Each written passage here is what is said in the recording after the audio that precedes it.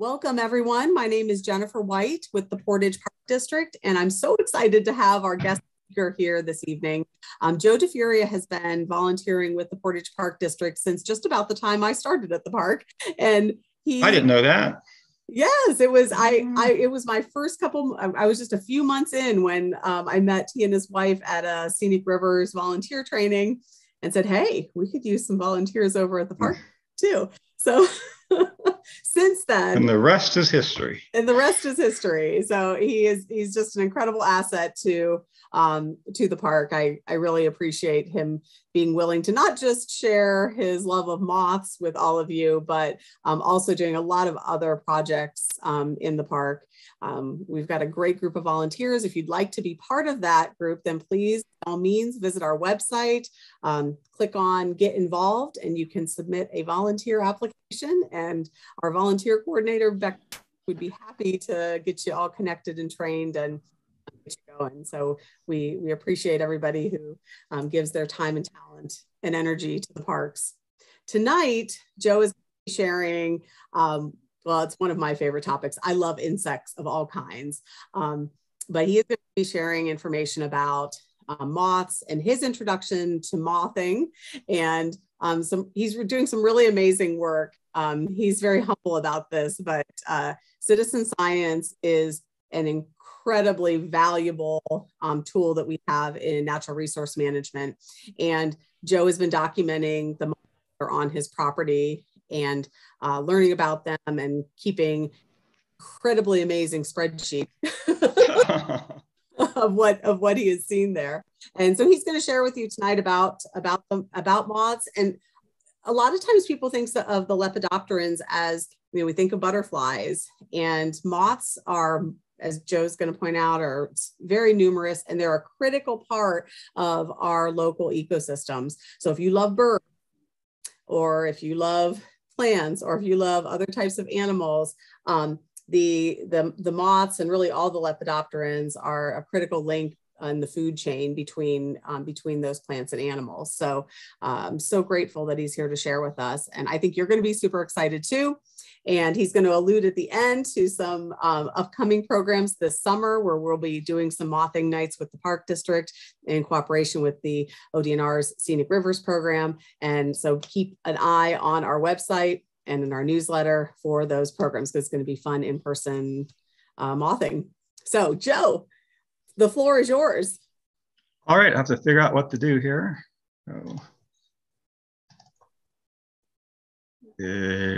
Are you seeing it? So click on that share screen. Oh, heck. That's okay. Just click on the little share screen, and then it should, there you go. Wrong. Could you see that presentation? I can see that. All right. So that one, so this is, well, right now I'm seeing your, Uh-oh. Yeah, it's okay. Just do your stop share screen. I see your browser. New share? Yeah, you can do new share. There you go. There it is. Okay. Discovering moths. All right.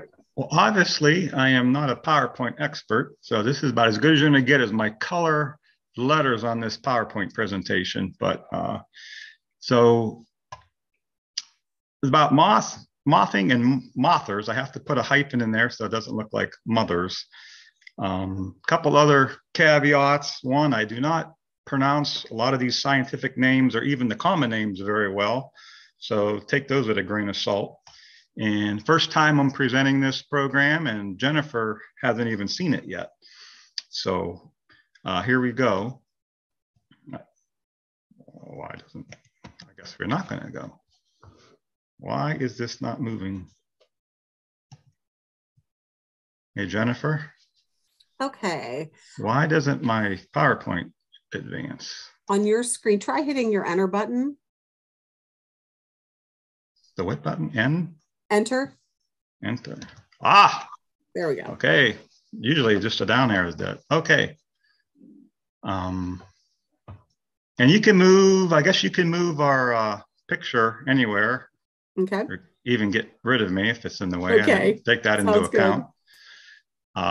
So what do most people think of when they hear the word moth? Well, obviously, there's little things that might eat holes in your clothes, like this guy has on his sweater here. Or sometimes if you're driving down the road at night and your headlights illuminate these little tiny things flying around, well, those are moths. Or you're walking through your front yard and you might, kicking up the grass and you'll have these, again, some little tiny white moths flying around. And that's, I think, what the majority of people think of when they hear the word moth. And, you tell them that you're looking for moths and like, really? Like, why would you do that? Well, so, again, probably what a lot of people think of, just white, even though these are kind of pretty looking moths, snowy geometer here, and this is a type of tiger moth, pretty much drab looking, white looking moths. But au contraire, there are 160,000 moth species in the world. And that's versus about 17,000 species of butterflies. So you can see, as Jennifer said too, a lot more moths in the world than there are butterflies. And all the pictures in this slideshow are all the ones, moths that I have taken in my property here. And these are some of the examples of the variability, but you'll see a lot more of those through the presentation. And in North America alone, you have 12,000 species of moths versus about 600 or 800 species of butterflies. And in Ohio, just in Ohio, there are 3,000 species of moths versus 140 species of butterflies. So there are a lot of moth species in Ohio. And a lot of people may ask, what's the difference between a moth and a butterfly? Really, there's nothing specific that defines, well, this is a moth or this is a butterfly, just by visually looking at it.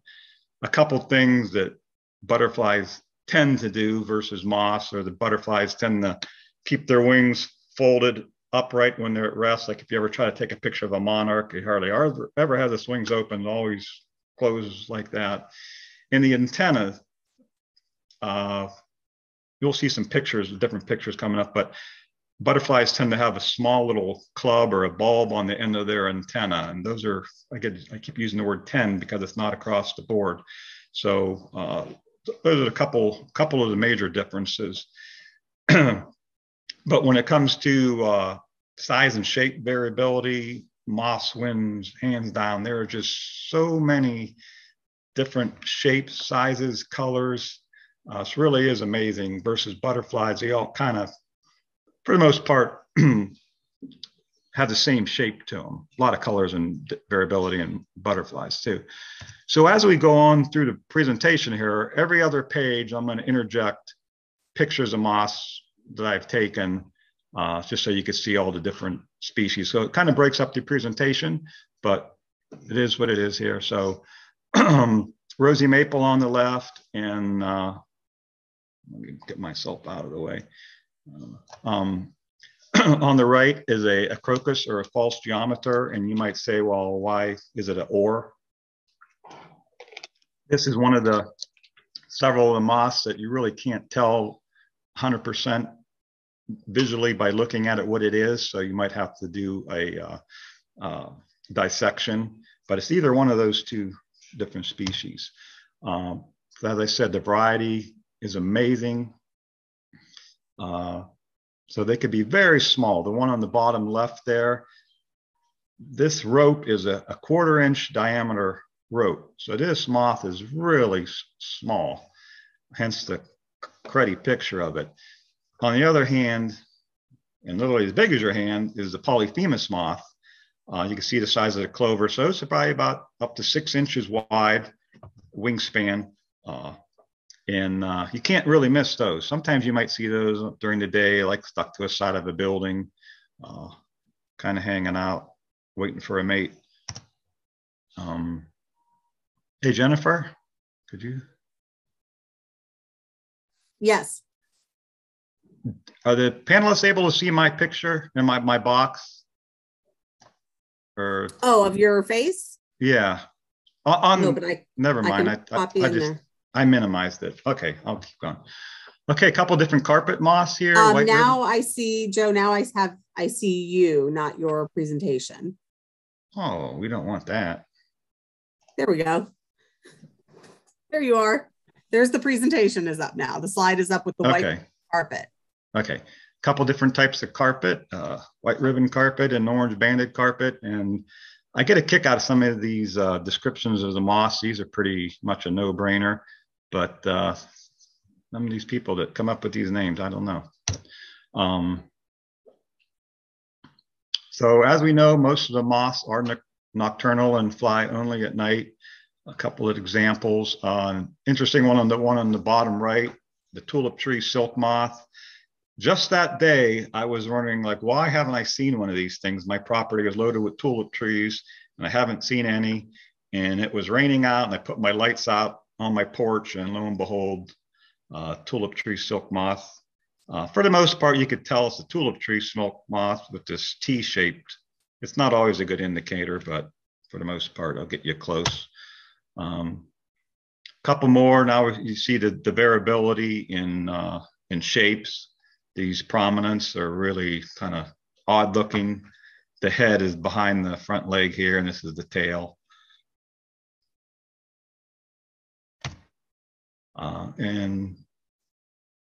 And some are diurnal. Diurnal means during the day, and they fly around during the daytime. You know, the white striped black. I think 99 people out of 100 probably think that is a butterfly. It looks just like a butterfly, but it's actually a moth. In the Virginia Teuncha, really pretty with the iridescent colors. Another one that flies during the day. In white striped back, they fly around quite a bit. You could see them. This other one, the Virginia, it kind of just hangs out. You don't really see it, but if you look close enough, you'll find them. Couple of obviously named moths, the white slant line and the yellow slant line. So some miscellaneous moth nuggets about the moths. Most adult moths do not eat. There's a few species that will drink nectar from a tree, like even in the spring, a maple tree, maple sap would be coming out, and they'll drink that, or you put some fruit out there, you might attract some moths. Some live only a few days. The bigger ones, the Promethea that you saw earlier, and the Polyphemus, they might only live a few days, so they don't really have they don't do any eating. And others live several months. And there are even a few, the ones that live longer, they actually do migrate. There are several species of moths that migrate, and they migrate for the same reasons other animals migrate, to find better habitat. They might migrate, a few hundred miles from where they were hatched. Herald moth, that's one kind of a little bit interesting. Found that in my garage last November. And I go, this is an odd time of year to be finding a moth, and such a uniquely colored moth. So I thought I did it a favor, and I took it outside. Well, I read this year that these herald moths, they actually go inside of garages and sheds, and that's where they overwinter. So that particular moth overwinters as an adult. So I probably end up killing the thing, but I'll know better next time. The arch hook tip, very unique looking moth. So some of the more benefits of the moths. They are nature's hidden pollinators. The picture on the right is actually on our patio, one of the flowers we have in the pots. And go out to your flower garden with the nectar producing flowers with a flashlight at night, and I pretty much guarantee you'll see moths on those flowers, something you'll never see if you didn't go out there at night.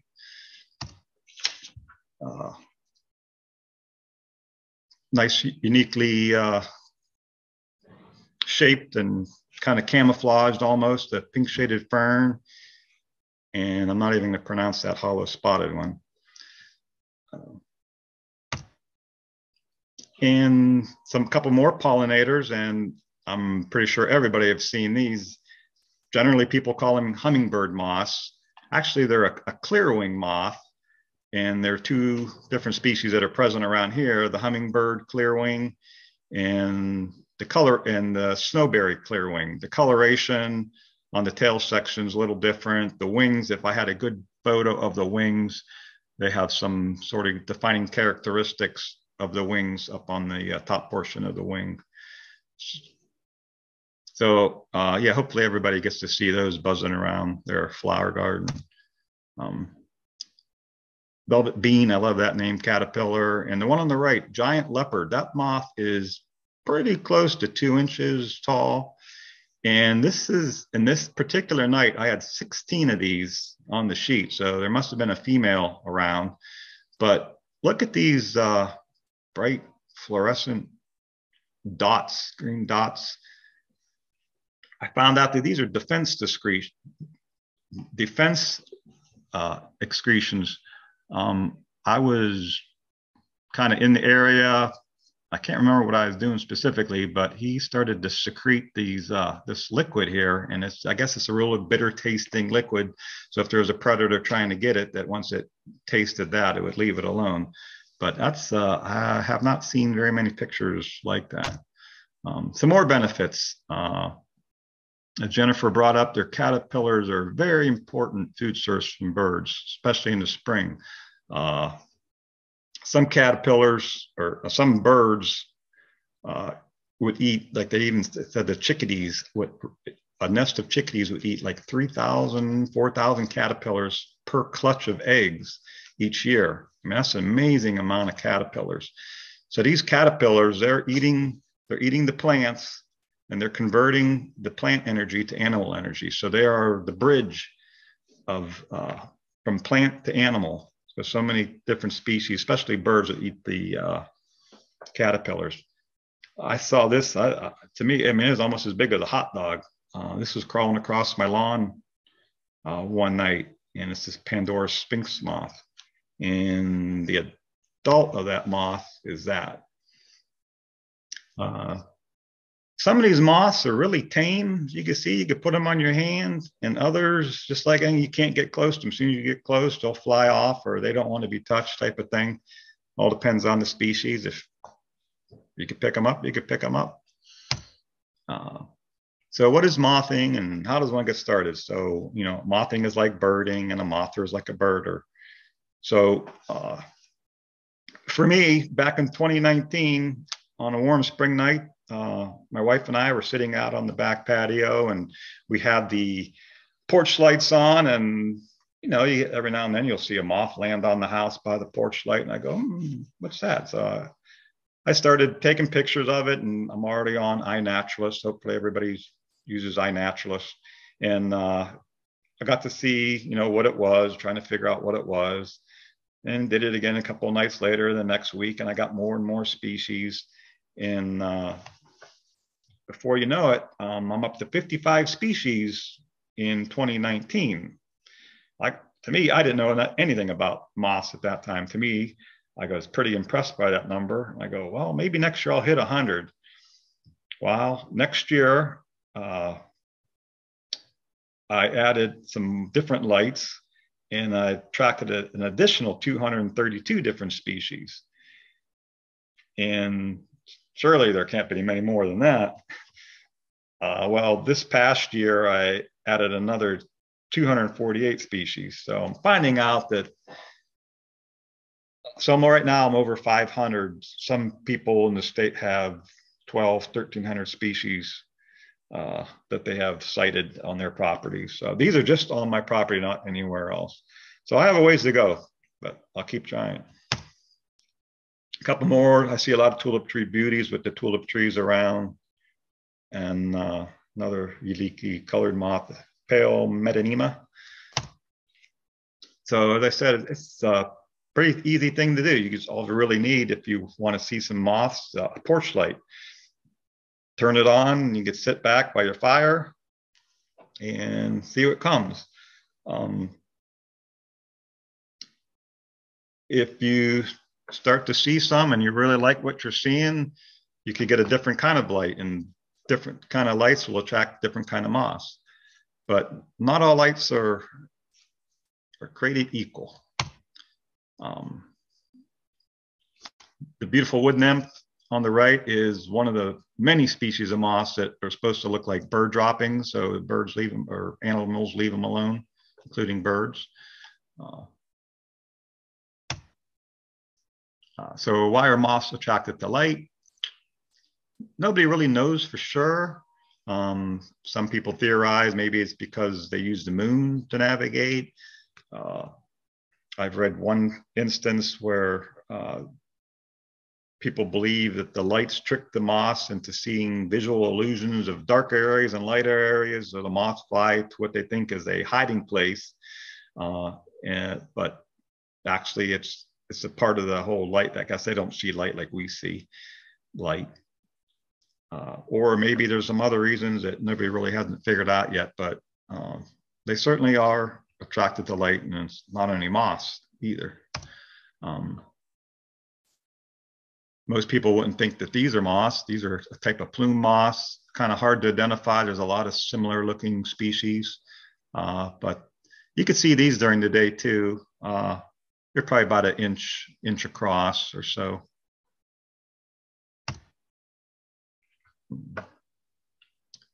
So if you want to attract moths, you kind of have to try to figure out what kind of light to use, and the type of light greatly matters. And like I said, there's a science unto itself, and I really didn't know anything about, I never knew lighting was so complex until I started trying to attract moths. So one of the biggest things is the whiter the light, the better. We know that if you do not want to attract insects, you put a yellow light bulb outside and that keeps the insects away. Well, that's true, especially in the case of moths. So the moths would like to see light, or see light the best, that is down in this whiter end of the spectrum. And they measure the bulb color with a Kelvin temperature, K temp. It's not a heat type of temperature, it's a color temperature. And so the higher the K temp, the more attractive it is to moths.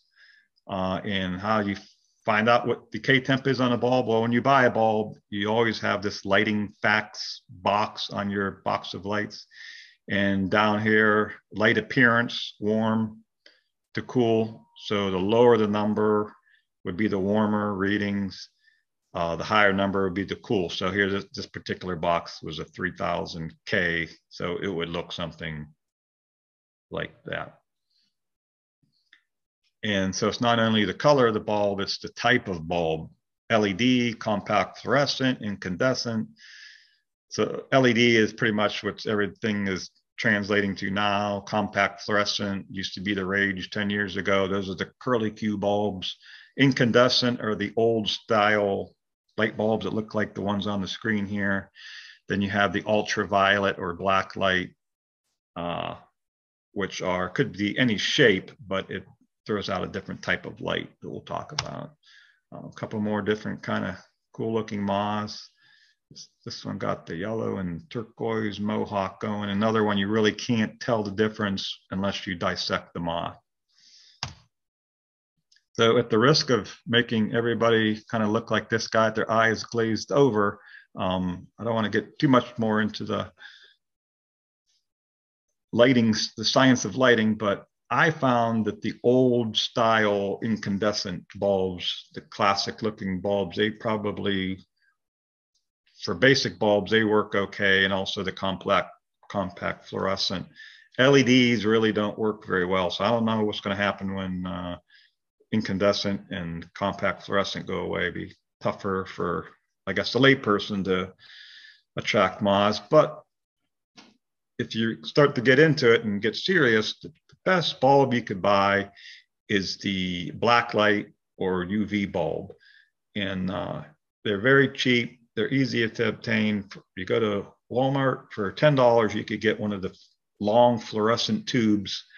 You have to figure out what to mount it on, and I'll show you a little bit. And that will bring in a wide variety of moths, very effective. And even if you're more serious, the mercury vapor is the premier moth attracting, has a very wide spectrum of light that it throws.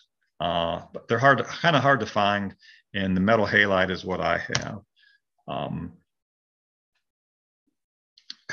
Everybody probably should recognize the Luna moth, and this is some type of Zale. Another one's hard to identify.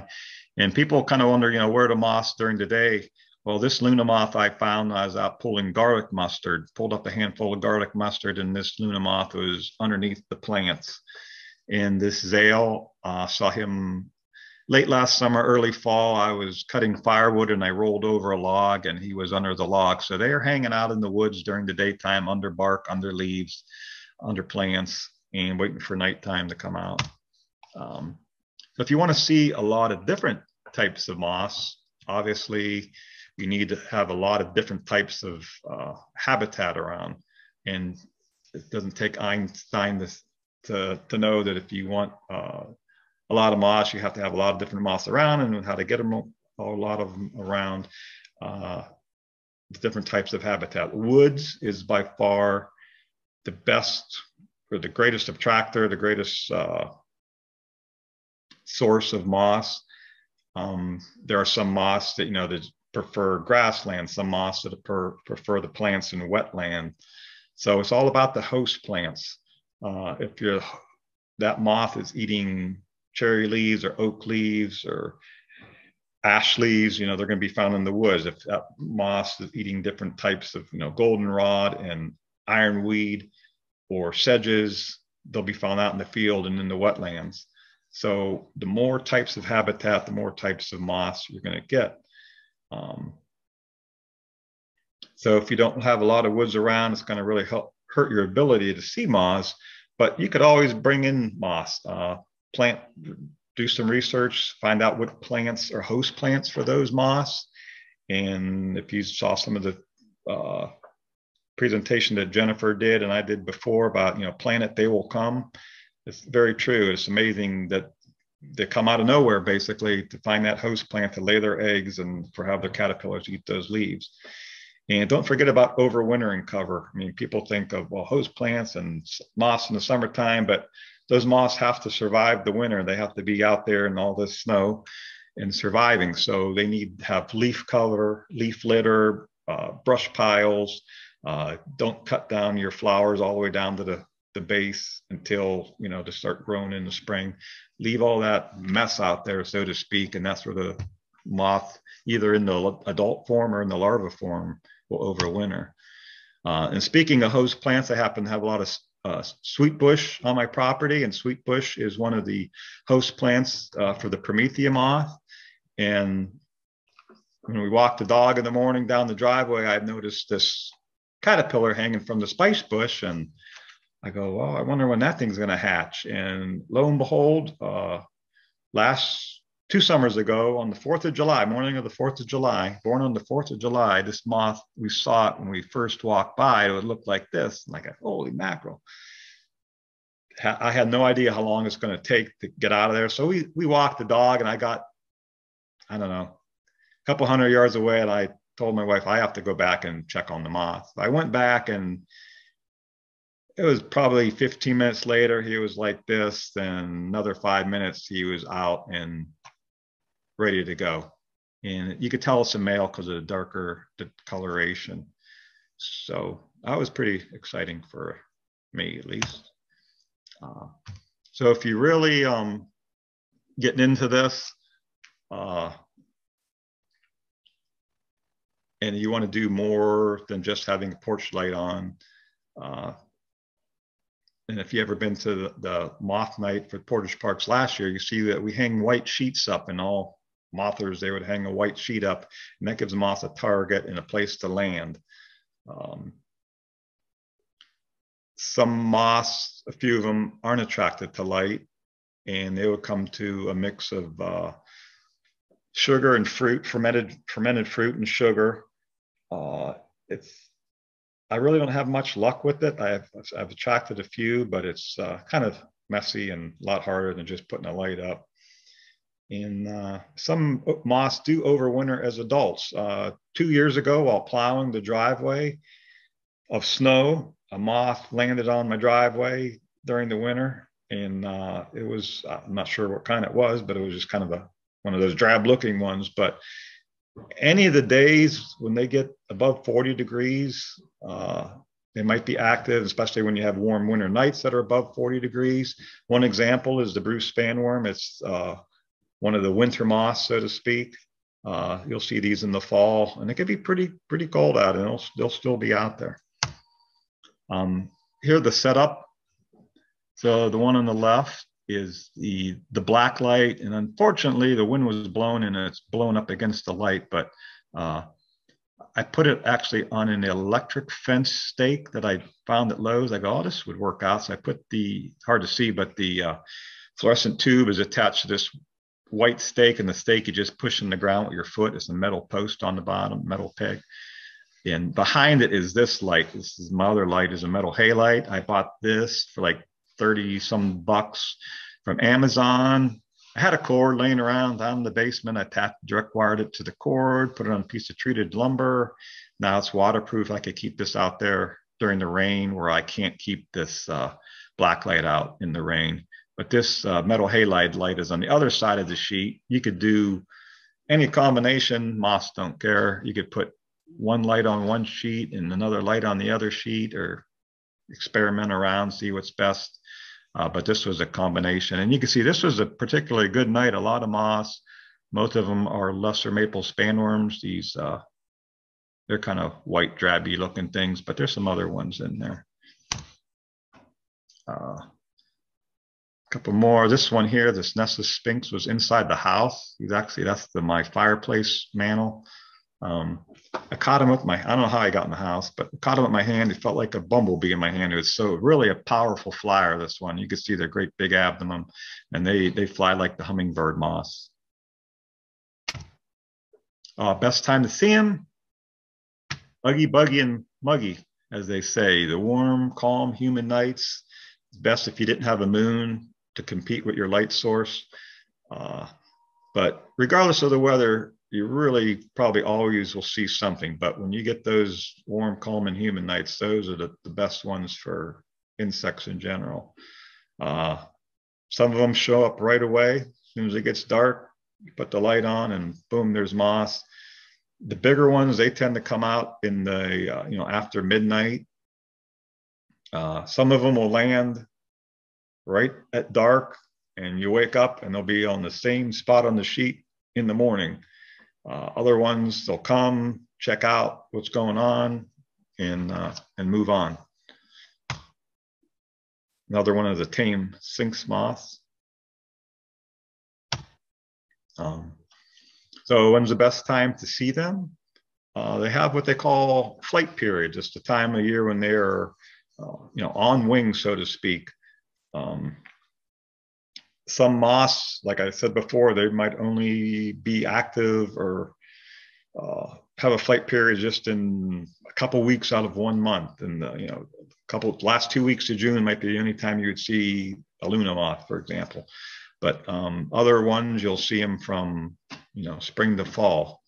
But generally speaking, you'll see some in April, but like when the plants start coming out, May, June, July are the 3 peak months.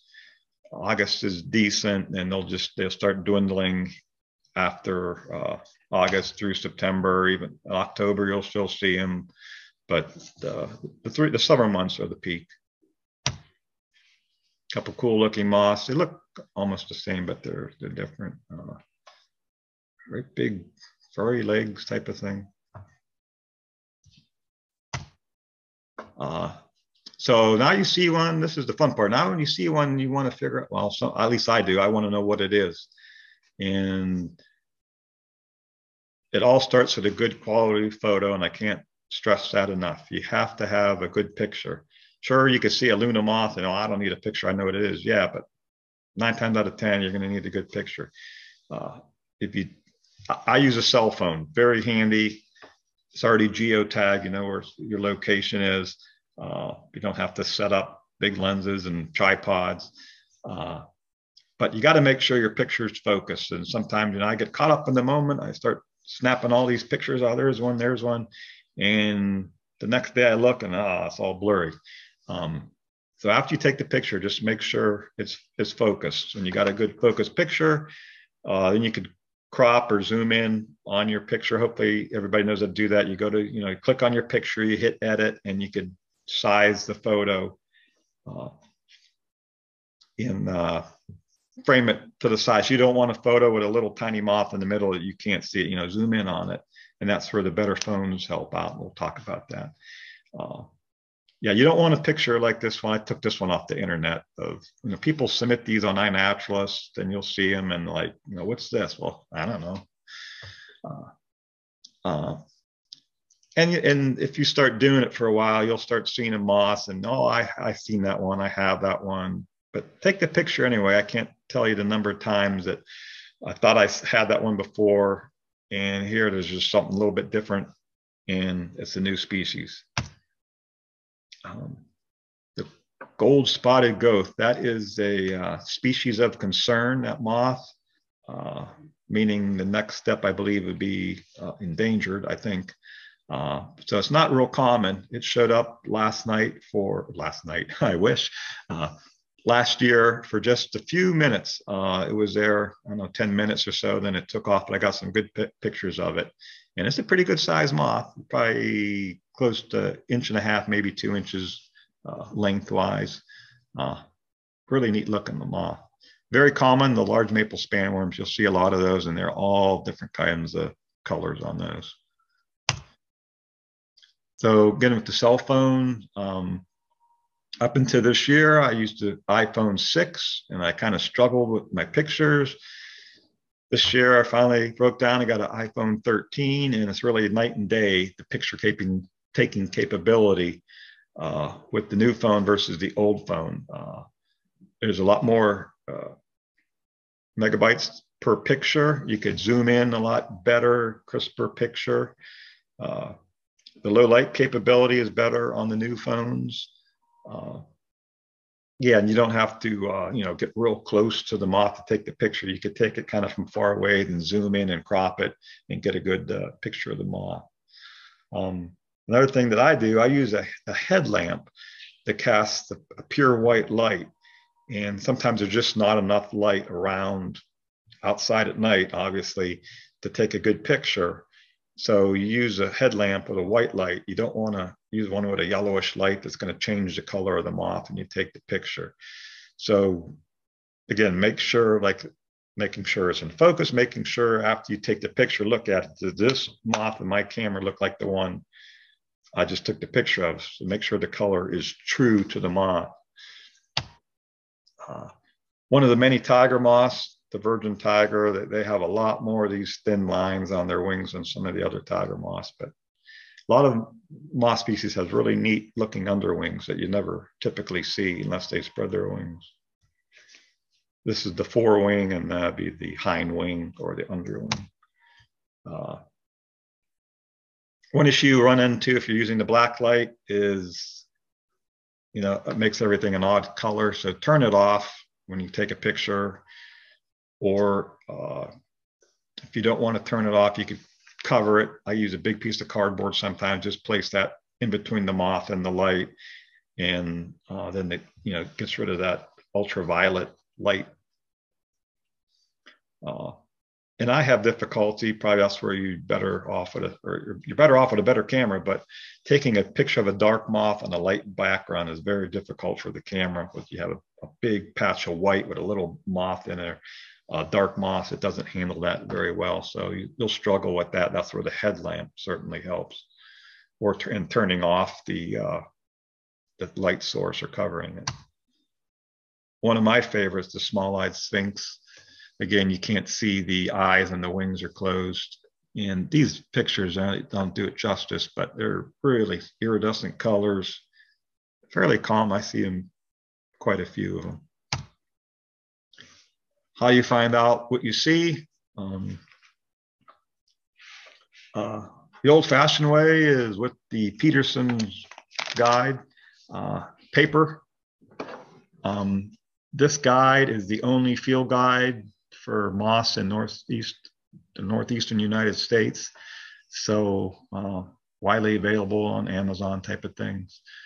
And it's nice because I think I have a slide coming up. It gives you the locations of markings on the wings that have some, you'll see, you know, how do you tell if it's this, that? Well, look for this spot, this line type of thing. And also now with smartphones, they really do a pretty good job of identifying moths. iNaturalist, which most people already use, hopefully. And the other one is the LEPS app. If you put in LEPS in your app store, it'll come up with a cartoon. Well, scroll down a little bit. You don't want the cartoon or comment, whatever it is. You want the LEPS for Lepidotry Field Guide by Lepidotry by Field Guide. So this app is specifically geared towards moths and butterflies. So in my opinion, it does a better job than iNaturalist. It probably gets them right 80% of the time. iNaturalist maybe 60, 70% of the time. Once in a while, iNaturalist will get it, and the LEPS app doesn't get it. Pretty rare. Once in a while, neither of them could figure out what it is. A couple more. Showy emerald and a grapevine looper. This could be either a greater or lesser grapevine looper. Again, you need dissection. But some words of warning, don't blindly accept the answer from smartphone apps. I go on iNaturalist quite a bit, and I try to help out people identify moths. I'm certainly no expert, I'm a rookie, but I look for the easy ones.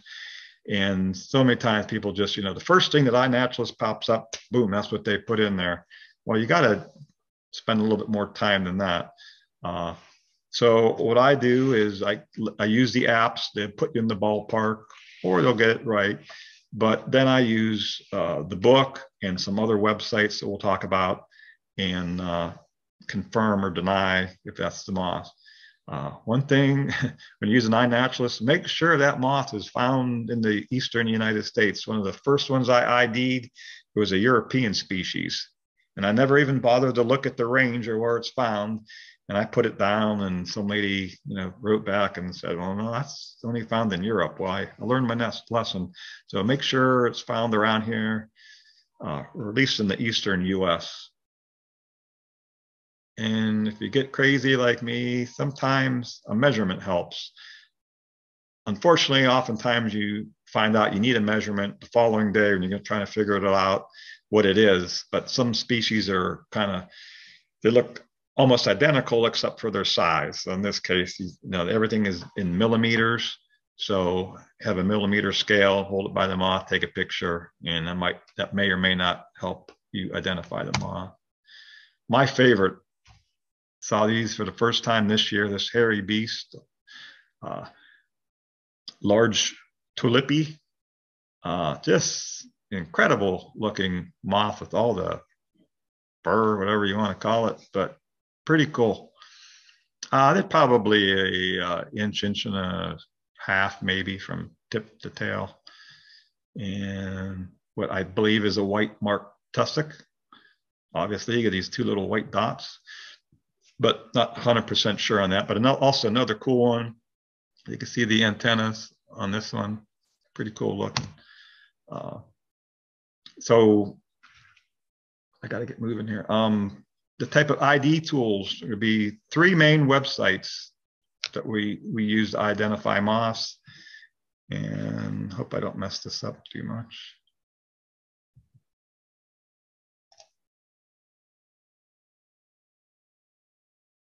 So I want to do that. I want to do.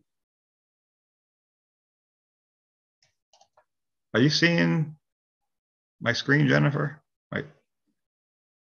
I can see your browser. So I see the digital guide to moth ID. Oh, okay. Job. So this is one of them. This is the Moth Photography Group. Use this quite a bit. You could put in most people call it MPG for Moth Photography Group, and it gives you the moths, where they're found, scientific name, and a lot of pictures. And from this one, you could click on, they'll always have links to the bug guide. Bug guide is kind of, I guess, the authoritative website for bugs. And you get a lot of information there. They'll give you identification descriptions. And they'll also give you what other moths look similar to this moth. And a lot more pictures of the caterpillars, and range maps where they're found. And lastly,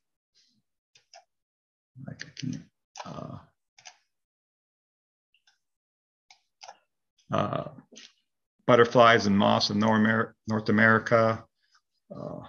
Again, another website that has examples and range maps.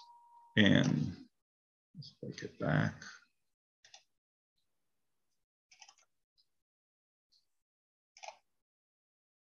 So for both Bug Guide and Butterflies and Moths in North America, you could submit your photos if you have questions on what it is, but so many people do that nowadays. Bug Guide, I submitted one back in July, still haven't heard anything. Butterflies and Moths, they probably a lot less submissions than Bug Guide, because Bug Guide is doing every insect out there. You could also submit photos to them. Whoops. But another source is you join the Facebook group Mothing Ohio, and you can submit photos on there. I joined this year, and I'm on there quite a bit. And people runs the gamut from people that really know their stuff on there to people that just, what is this butterfly? You know, they think it's a butterfly or they have no idea what it is. So that's something you could certainly look into. The Mothing Ohio, you have to request to join that. I bet some of you have seen this moth. You know, some people call it the crucifix moth. Clymene, I believe how it's pronounced. And actually, these are both the same species. I found the one on the right last year. I got all excited. I thought I had something new, but here it's actually the same species as that. A little bit of the yellow in the hind or underwing gave it away. So if you want to learn about identifying moths, you have to learn a whole new vocabulary. I'm not going to read this, but oftentimes on those websites, they'll give you a description. And the description has these words in here like subterminal and basal area and distal edge and inner margin. Like, what the heck they talking about? In the Peterson guidebook, they have a page that's kind of shows a lot of these different areas, but this just scratches the surface of all the different parts of the wing that people call out for identification purposes. So I went online, and you could actually, you know, Google up moth wing parts or butterfly wing parts, and you'll get even more terms to use. Pretty neat one. Laurel Sphinx, one of my favorites. So as I said, sometimes it's easy. See a Luna moth, you know it is. Sometimes it takes a lot of time to figure out. One good thing about being retired, I could try to figure out what all these moths are that I see. Or you could do it over the winter. A lot of people do stuff over the winter on iNaturalist, and they'll take the pictures in the summertime, work on them identifying in the winter, and submit them during the winter. Sometimes you'll never know what it is if the moth is too worn or just not a good, you don't get a good picture of it, or you can't really tell what it is because there's so many similar species. And it's like this one on the bottom right. I thought I had a pretty good picture. I still haven't figured out what this is. It might be a type of slug moth, but I'm not sure. And I really like the rare ones. I mean, the big ones are nice, but I get excited when I find something that you don't typically find around here. And I got one of those last year. Don't know how to pronounce it, but this is it. This is my palm of my hand. And it had neither the iNaturalist nor the LepSat knew what it was. So I just ended up clicking through thousands of pages of the Moths photography group and finally found something that looked like it. So according to the Moths photography group, there's a handful found in the eastern US, nothing around Ohio. Here's the iNaturalist sighting. This is my dot, that's me. When I entered mine in there, there's only one down in Kentucky. This one has since been entered in. So there's only 3 on there. And on the bug guide range map, it only has the Kentucky sighting, nothing else. So I sent this to the butterflies and moths in North America. They confirmed my suspicion of what it was. They said, you're right, this is what it is. So I got the first recorded species of this in Ohio. So to me, that's exciting. Couple more. I think this is probably the female and the male, hickory tusket, oak besma. And you have the dreaded unknowns. Like I said, it's the moths. As they get older, they get more worn, they get faded, they lose their coloration, and it's real hard to tell what the heck they are. Some of them, the variability in coloration is amazing that they're still the same species. So hopefully I don't screw this up. Let me go back to.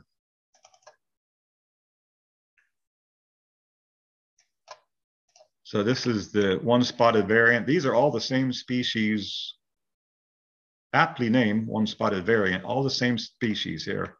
And this is just a few of them. You could go on and on. It's probably pretty hard to find 2 that ever look alike. So call it like the snowflake moth or something, but very common moths, but very, a lot of variability in the coloration.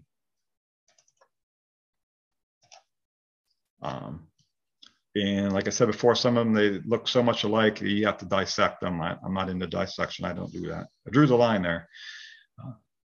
And sometimes you'll be lucky only to determine the genus level. So you have, if you remember your order, you have the order, then you have family, some family. So the order is Lepidoptera, which is moth and butterflies, and you have family and subfamilies, tribe, genus, and finally you get down to the species. So sometimes genus is the best you could do, maybe not even that sometimes, where you just can't tell by visually looking at them. This American lappet, pretty cool looking shaped moth. Again, the head is here. Part of this protuberance where the wing is, the legs underneath it. So one thing is for certain, if you try to identify as moth, you'll eventually will get some wrong. I might even have some wrong identified on here, but and as on the Seinfeld episode, not that there's anything wrong with that. I mean, if you're going to try to do it and look at them, somewhere along the line, you're going to make a mistake, but there's nothing wrong with that. Because some species are so similar. Here's a page out of the Peterson's guide. These are 6 different species. To me, they all look pretty similar. And remember, these are, these are perfect specimens. You don't see these all that often in the wild. The ones you'll see, that they'll be tattered and battered and old and worn, and this really makes identification difficult. My classic, I love that, the Io moths, pretty common. You'll get them for a couple-week period. You'll see quite a few of them, and yeah, once you could just touch them with your finger and they'll open their wings, and you'll see these eyeballs that kind of scare predators away.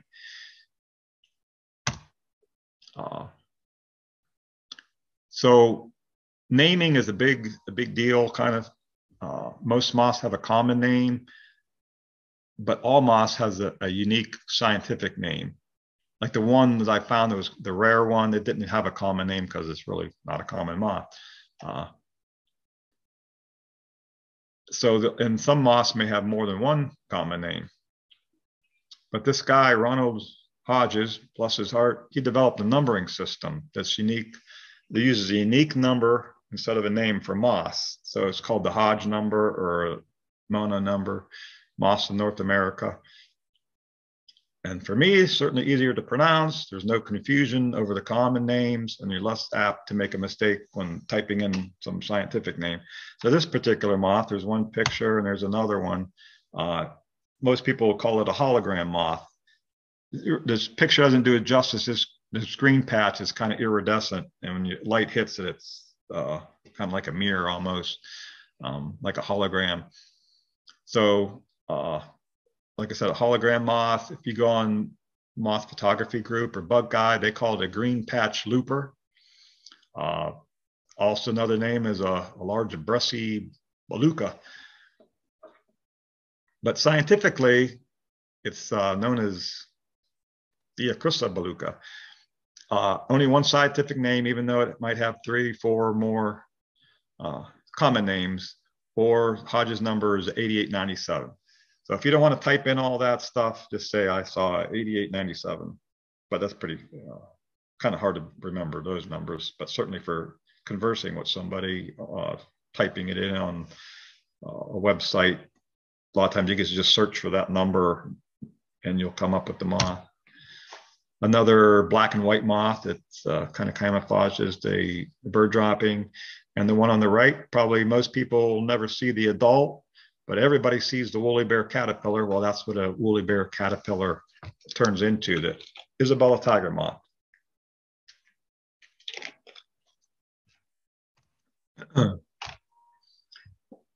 So if you want to keep track of what you see,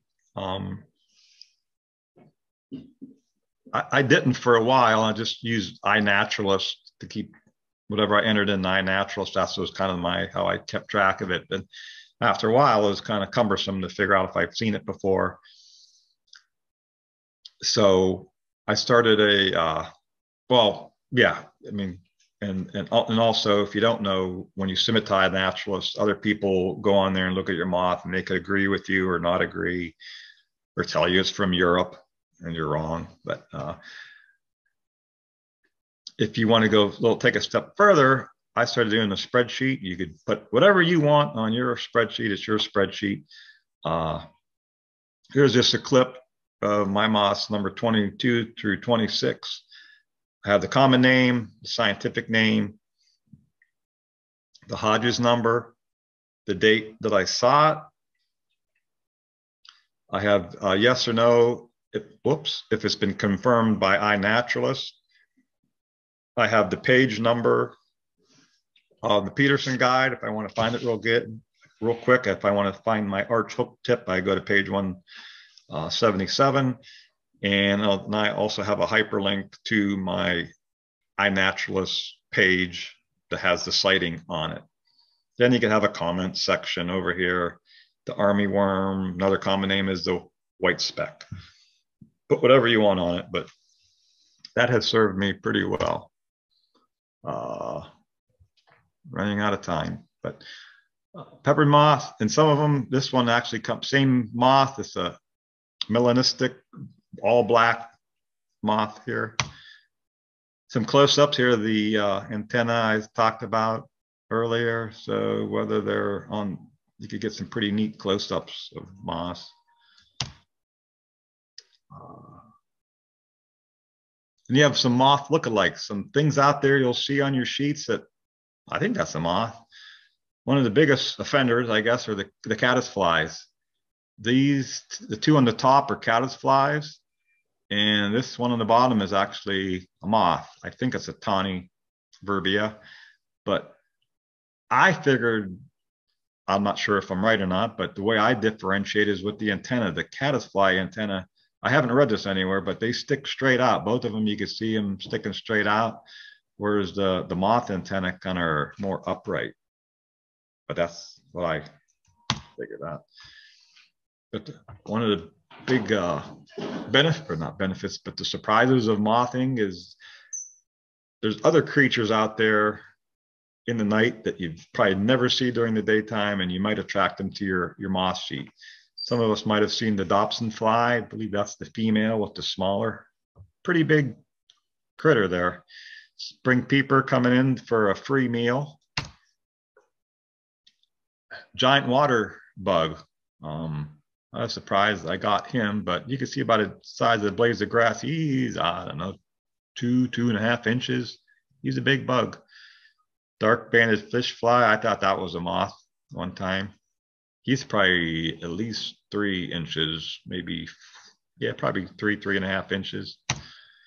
I like this grapevine beetle. Looks like a Volkswagen beetle. Probably a good solid inch, but really hefty.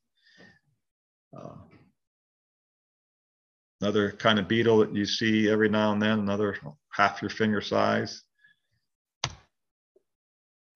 I thought these were pretty cool. It's a type of mantid fly. It looks like a praying mantis with the front legs kind of praying mantis-like. I'm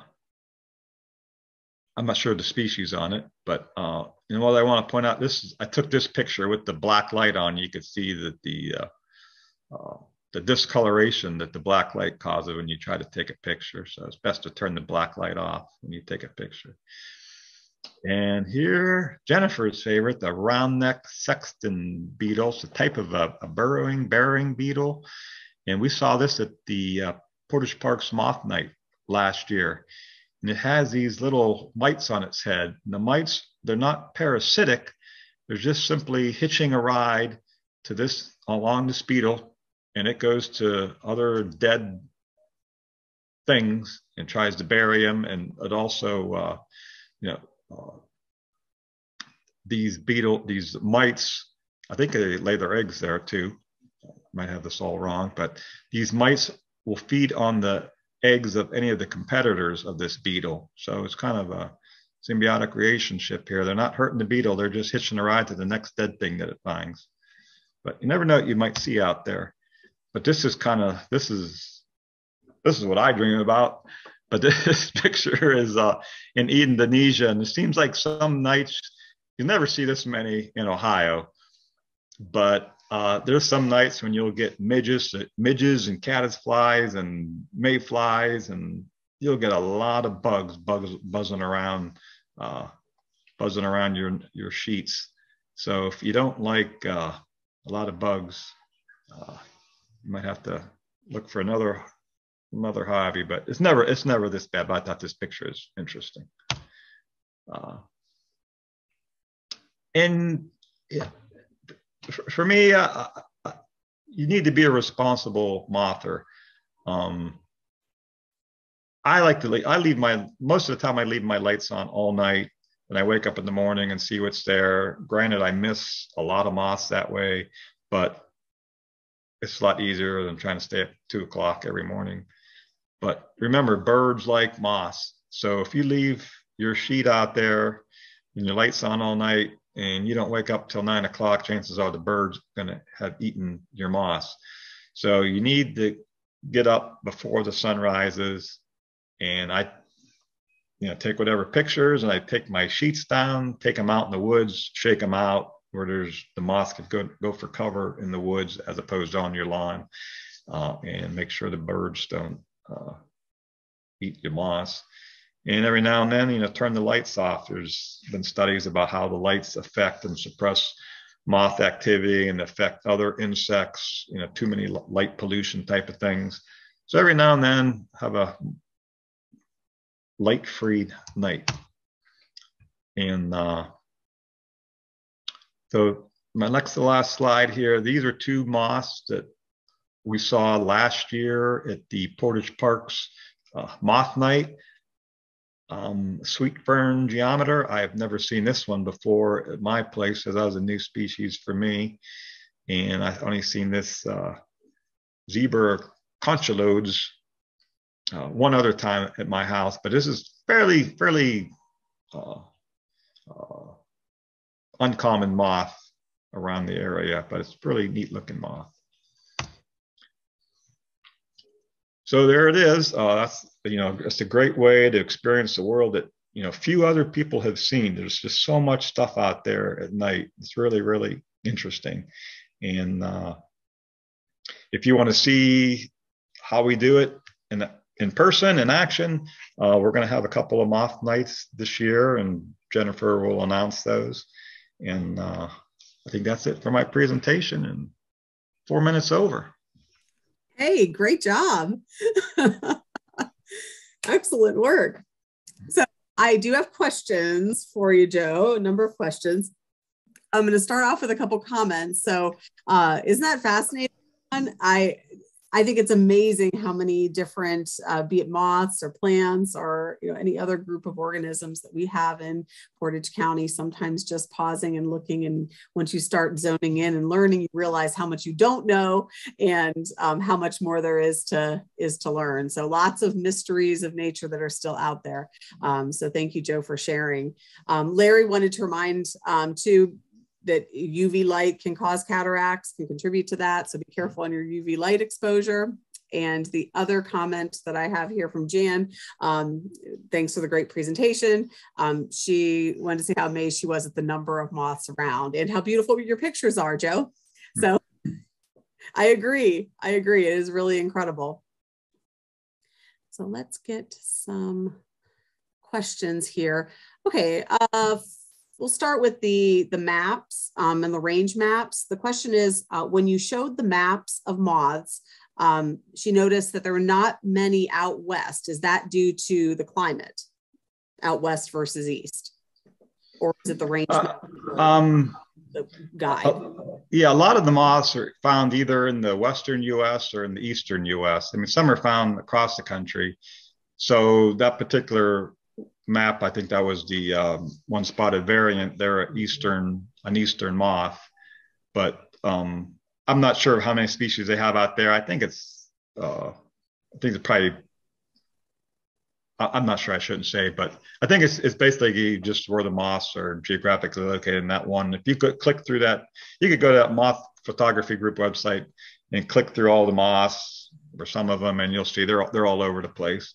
But that was that particular one that was just found primarily in the east. And sometimes that helps you to identify it. If you come up with an answer that's only found out in California, well, it's not going to be the bright moth. Good. And how do you tell a male from a female moth? Oh, I don't know. Some you can tell and some you can't tell. Some are size difference, some are coloration difference. I think mostly it's coloration, but I haven't really, and there's really, I would have to say the vast majority of them you really can't tell unless you dissect them, but I haven't gotten to that level of male and female. There's just a few that I know that are obvious in coloration. Yeah, that's the big, it depends. As long as the moths know, they're fine. And how about thinking of daytime, the diurnal moths?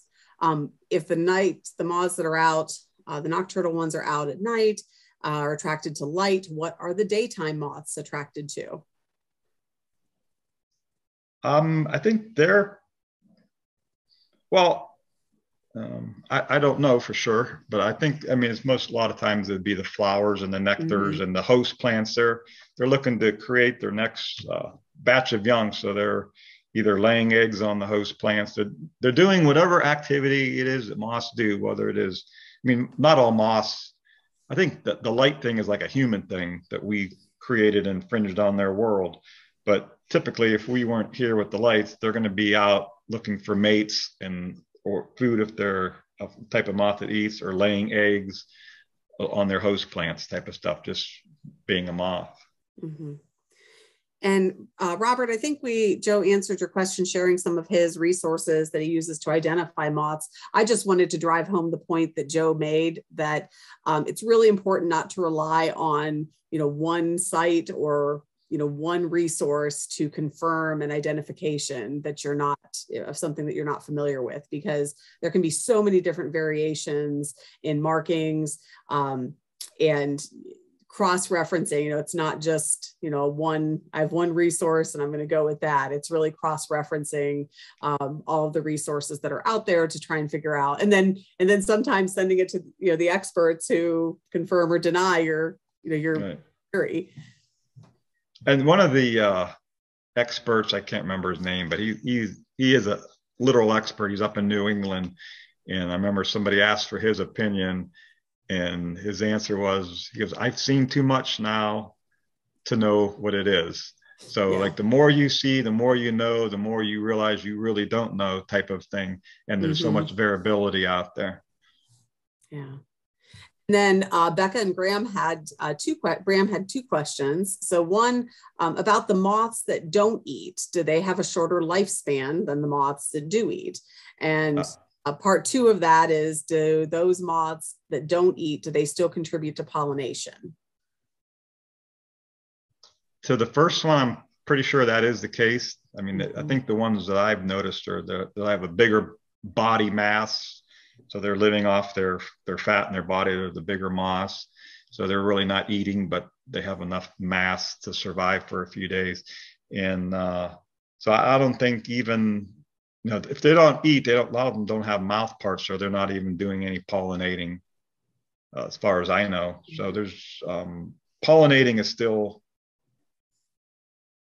well, it can still be eating if they're actually sipping the nectar too from the flowers, but they're kind of a two-part, maybe you know more than I do. And this is a two-part thing where they're drinking the nectar from the flower, but also at the same time, they're catching the pollen on their feet or wings and moving it to another flower. Yeah, it's accidental pollination in a lot of cases where it's just happened to, catch some when they're visiting the flower nectar, which is the strategy for the flower, for the plant too. It's pretty smart. Stick that nectar all the way down at the base, but they have to brush up against it to move it from one to the other.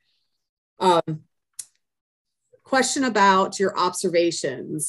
Did you observe any difference with the number of moths that were seen in 2019 versus later in 2020 during the pandemic? No, I really can't answer that because I keep changing my setup. Like my first year, I just had the basic porch light. And the next year I went to the UV light. And then this past year I went to the metal halide. So I keep changing my conditions. So I really can't, I could tell I'm getting different types of moths because of different types of light, but I can't tell numbers. But I'm not sure if you're referring to me or the mothing world in general. There are more people that are mothing now because they're in the pandemic mode. Is that? I'm not sure what they're getting at. Well, I wonder, and Robert, you can clarify if I'm incorrect, but I was thinking, we've seen a lot of pictures of areas that were, used to be like lit up and lots of people, and then during the pandemic, you had less light that was and less activity. And do we see a difference from then to now? So, and I don't know the answer to that in terms of moths. Yeah, all my moths are just in my yard, so I'm really not sure what's going on outside of my yard, other than my neighbor put up these humongous spotlights that drive me crazy. But oh, good. And a question for this upcoming year, Joe. Do you have any changes that you have planned for the upcoming year in your mothing setup? No sleep for the whole summer.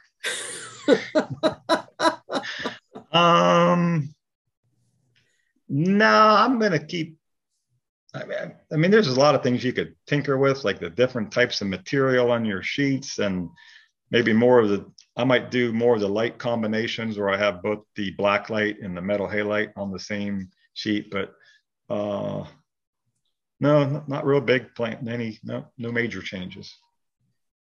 Excellent. Well, I am gonna try some debating more. See, because like I said before, some moths will not come to light; they'll only come to nectar or rotten fruit. So make some bait concoctions and see if I could get some different species that way. So nice. That's my change. Well, we're looking forward to hopefully seeing some of you at our mothing programs that'll be coming up later this year. So watch our newsletter. Hopefully everybody that's on here is already signed up, and pay attention to the things to do page on our website, and you'll know when those are coming up. So Joe, thank you so much for sharing with everybody, sharing your passion for moths, and maybe spurring on some others to get excited about the moth world. Yeah, and if they are somewhat interested, I would recommend that the Mothing Ohio Facebook page. I mean, you could see what other people are seeing, and they talk about identification, just to get your feet wet type of thing. You don't have to post anything, but just to look at that. So, good way to start out. Okay. Excellent. Well, have a great night, everyone. Thanks so much.